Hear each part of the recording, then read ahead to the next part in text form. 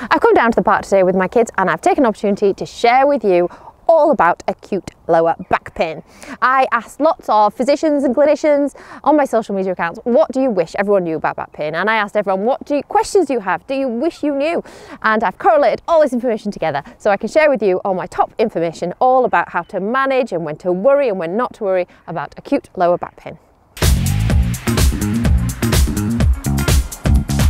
Okay, so management. Right, the first thing you need to do is obviously get some sort of painkiller on board, although I hate the term painkiller because it suggests it's going to take all the pain away, when really it's just going to relieve the pain. And this is important so that you can get moving.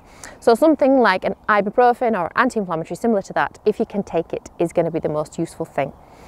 And this is because rather than the temptation of staying on the sofa or in bed because it hurts too much to move, is you actually have to keep moving. Now, it may be sore at first and that's normal, but it's important to know that pain is a bit of an unusual thing. Pain doesn't always equal harm. It's there as a protective mechanism to prevent damage. So it doesn't mean there's necessarily tissue damage going on now just because there's pain. So don't overdo it, start gradually and build up. But it is really important for you to stretch and move, and that is the best form of treatment you're going to have. There's no one best way of doing it. Back pain can be caused by a multitude of factors, and so different exercises and stretches work differently. Try a few, see what works best for you. Or if there's a form of exercise that keeps you happy and fit and well, then keep doing that, and that will also help prevent further back problems. I will give you some examples of some simple back stretches to do at the end of the video, so keep watching if you want to see those. Other things you can do to help is some ice, get that on your back. Some people also try heat packs. Try both, see what works best for you. Some people try foam rollers, not really great evidence for them, but if you want to give it a whirl and it works well for you, then that's fine. And KT tape, same thing, not great evidence, but if it helps you, then fine, because it's not going to do any harm. So over 98% of these simple cases of back pain are going to recover quite quickly. So we call acute back pain anything that lasts up to 12 weeks and chronic back pain anything that goes on longer than 12 weeks. Of course, you can get repeated episodes of acute back pain. So when pain goes on longer than 12 weeks, it gets a bit more complicated. There's often problems with the body being too sensitive and creating pain when there isn't actually tissue damage. I would suggest you have a look at my video all about chronic pain to find out a bit more about that. Sometimes you do need to speak to your GP surgery to get some stronger painkillers on board if the simple stuff you get from the pharmacy isn't enough. The other thing you might be able to do is book directly in with the first contact physio if your back pain is not better after, for example, 6 to 8 weeks. Now, these physios are brilliant. They're provided by the NHS and they are musculoskeletal specialists. They can help assess you, advise you on exercises and stretches to do. Some of them give injections, steroid injections. They can liaise with what's called the musculoskeletal clinic. So I can't praise them enough. I think they're fantastic. So if you can get an appointment with one of them, then well done you. That would be great. Obviously, you can see a physio privately if you want to pay for it, if you've got a recommendation. People have also asked me about the difference between osteopaths and chiropractors and physios. Traditionally, it's thought of that physios are more muscle first and then joint, whereas osteopaths and chiropractors are joint first and then muscle. And chiropractors and osteopaths often use manual therapy a bit more as well. But if someone's been recommended to you, then feel free to try them. There's often a lot of overlap. A lot of people wonder if they need an MRI scan or some sort of imaging, and are often actually disappointed that when one isn't ordered for them. But actually, this is because MRI scans are really useful for some indications. For example, if we're worried there might be a cancer, and X-rays can be really useful if we're worried there might be a fracture. But in most cases, we do not need a scan. In fact, scans can be actually unhelpful.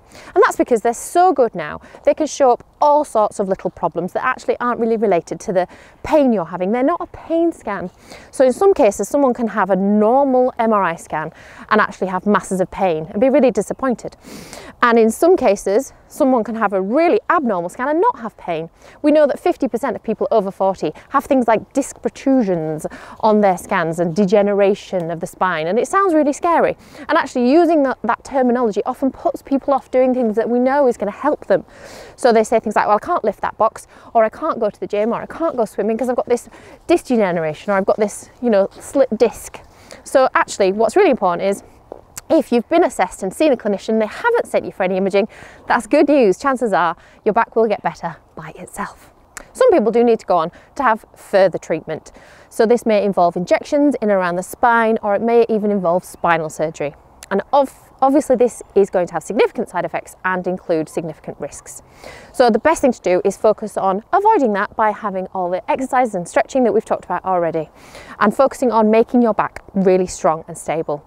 Even for those people who have had injections or maybe surgery as well, they also still need to focus on that simple, basic, keeping the back strong and stable and moving and exercising. I think it's also really important to break down some really common myths about lower back pain. Firstly, about moving and handling. We're often kind of made to feel really fearful about this, but actually moving and handling is really important to keep a back strong. So there's a lot of poor evidence about how you've got to move specifically and keep yourself in certain structures. I would say don't worry too much about that. The second thing I would say is that there's the idea that a weak core gives you a bad back. And apparently that's not really too true. In fact, trying to kind of remain tense all the time isn't going to be very useful. So just move normally, relax and breathe as you're doing any lifting. That's actually the best thing to do. It's really important that I do explain to you some what we call red flags. And these are symptoms or signs that may suggest there's something much more serious going on. So this is rare, but just important to be aware of. I would say if you've got back pain and you're feeling really unwell with a high fever, then you do need to seek urgent attention. Also, if you've had back pain and are losing weight unintentionally, then please do speak to your GP surgery and get an appointment to discuss that. There are some signs about something called cauda equina syndrome, and if these signs happen, then you would need to get yourself over to A&E pretty quickly. So this includes things like having numbness where you wipe your bottom, having sciatica type pains down the backs of both legs, having new weakness of your legs, struggling to open your bowels or pass urine, or having sexual dysfunction. If you have those things, then as I say, do get checked out very quickly. So my key takeaway points that I want you to remember are: your back is a robust structure. It's designed to move and bend and stretch. So exercise is the most important thing you can do, and most people do not require an MRI scan. Hope you found that helpful. Do keep watching if you want to see a few examples of some stretches you might like to try. And have a look at my YouTube channel for any of my other videos you may find useful. So here are some exercises you can try at home for your back pain, both laid down and seated. First we'll try laid down.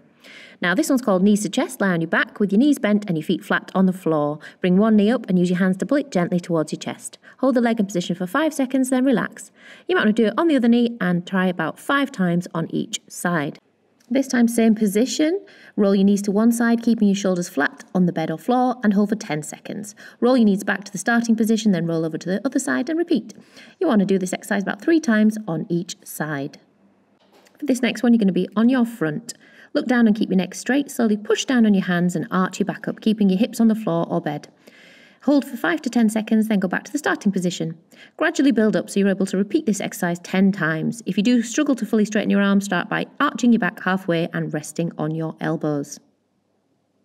On your hands and knees for the next one, making sure your hands are under your shoulders and your knees are under your hips. Arch your back upwards and let your head drop down. Hold for about 5 seconds, then back into the starting position. Slowly lift your head up while relaxing your tummy and sticking your bottom out. Try and hold for 5 seconds and then repeat about 5 more times. And in a seated position with your feet firmly planted on the floor and your knees at a 90-degree angle, you're going to be arching your back and then reversing, inhaling, rolling your shoulders forward and pull your belly button towards your spine. This is really great for spinal flexibility. The next one, you're going to curl your chin down to your chest and slowly imagine your vertebrate by vertebrate bending and curling over. You might be able to go as far as I can. That's okay, just go as far as you feel comfortable. And then reverse. Again, imagining vertebrate by vertebrate, straightening back up with your head coming up last. For this next one, cross your leg over your other leg and hold and twist. You're doing a gentle stretch to the side. Try and hold for about 10 seconds if you can, and then repeat on the other side. And it would massively help, guys, if you could click like and subscribe and turn the notifications on so you can keep up to date with any of my new videos. Thanks for watching.